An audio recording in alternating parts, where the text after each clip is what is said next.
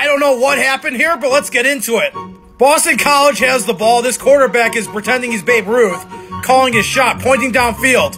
Who's he pointing at? Beats me, because he throws it the other way to a Virginia Tech player. Here's where it gets more interesting. This Virginia Tech player, he's on top of the world. He has an interception. What could go wrong? Well, he cuts it back upfield, and Boston College would force a fumble, and they would also get the recovery.